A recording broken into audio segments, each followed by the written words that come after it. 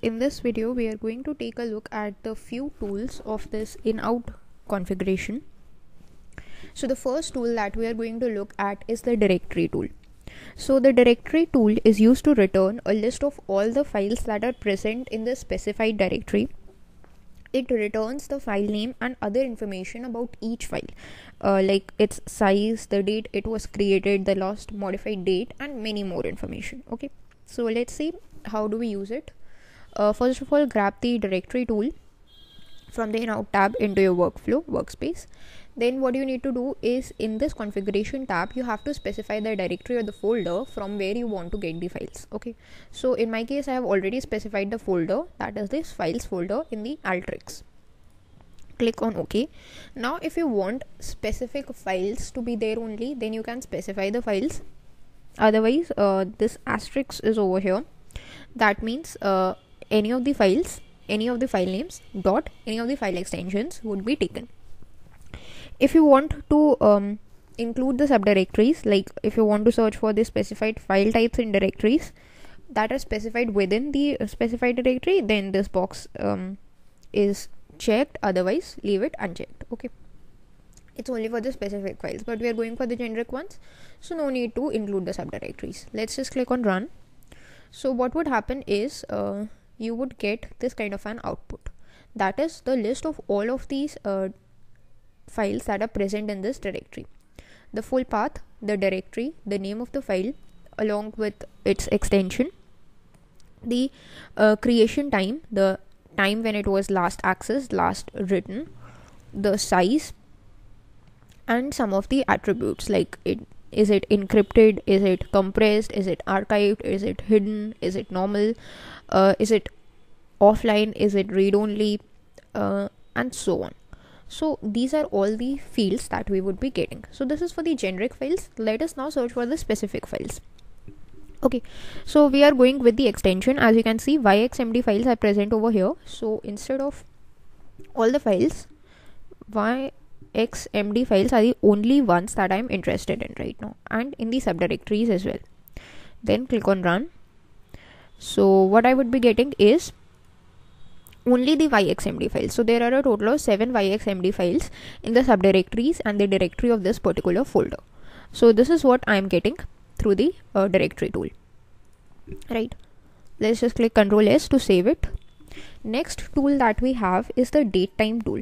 So as we have discussed about the date time already in the data types video in Alteryx, so this date time now tool is used to return a single record, that is the date or the time at the time when the workflow was run, and you can just convert the value into the string format of your choosing.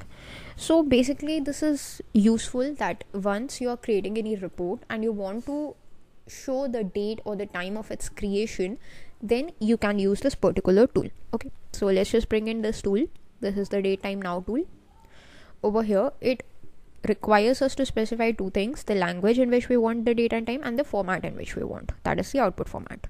So let's just get the format like this, where I'm getting the date as well as the time. Now click on run or use the shortcut Ctrl R. So we would be getting a column with today's date and the time at which this was run.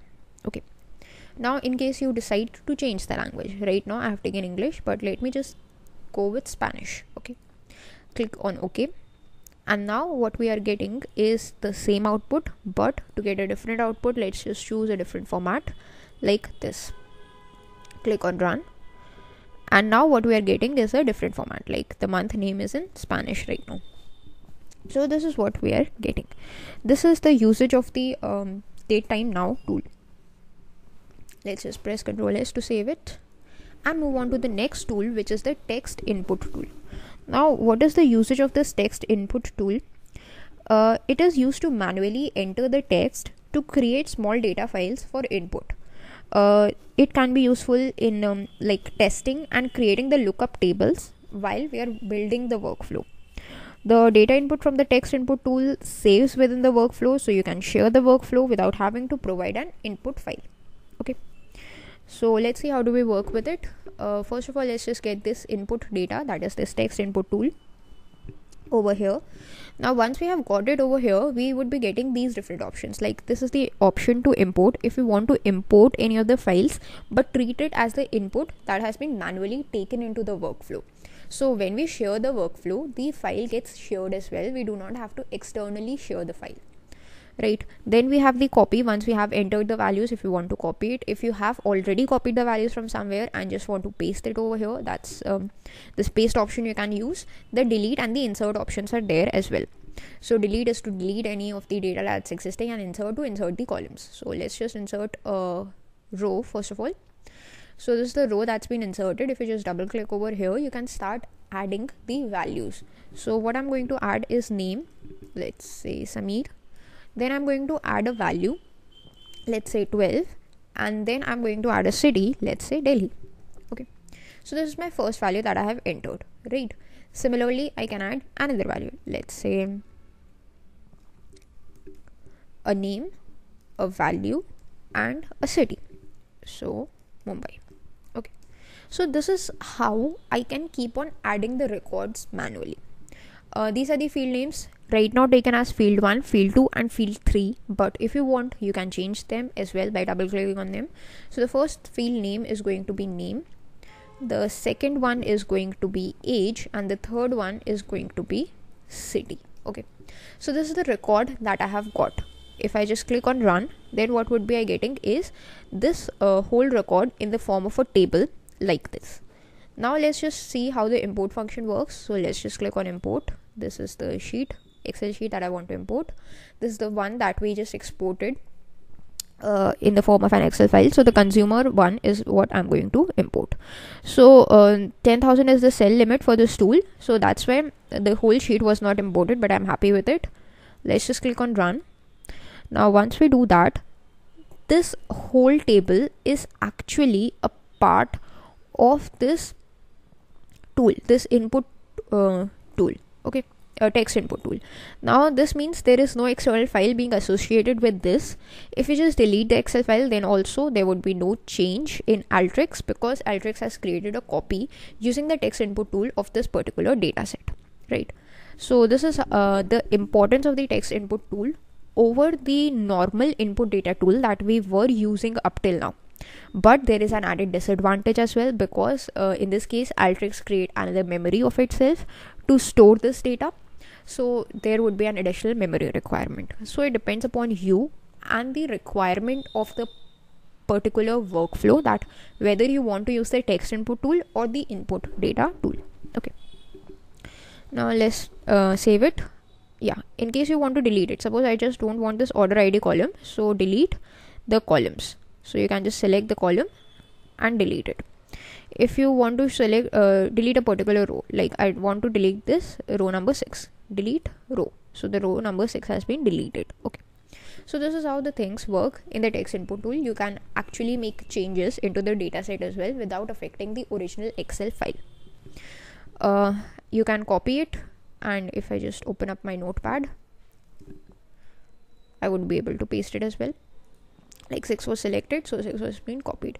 If you want to select multiple records like this and copy them, then go to notepad and paste them, so you would be able to create a copy for them for yourself as well. Okay, let's just remove it right now.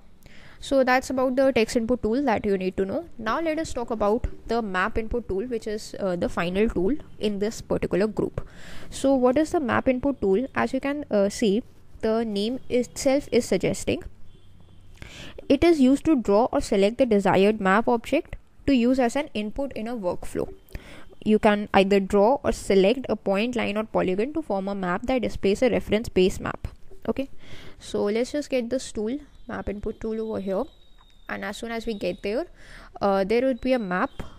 You can just select the base map. Right now it's selected to none. Let's just select Alteryx Dark, so you'd be getting a map. You can hover over it to just load any of the countries or the continents that you like. So I'm just going to go all the way to India. Using the zoom buttons, you can zoom in or zoom out and get a location, let's say Kanpur, and here I want to point to Kanpur. So right now, as you can see, the mode is being set to draw, so I can draw anything. So we can just get a point to draw it on Kanpur over here. And if you want to provide it a name, so let me just provide it a name as home. Click on save, and that's it. You can click on run to run the workflow. So what will it do is it will create this kind of a value for you. The label is home and the spatial object is point, view, browse, tool, map, tab. So the spatial object has been created using the map input tool. That's all for this video. That's all about the in-out tools that you need to know in Alteryx. Thanks for watching.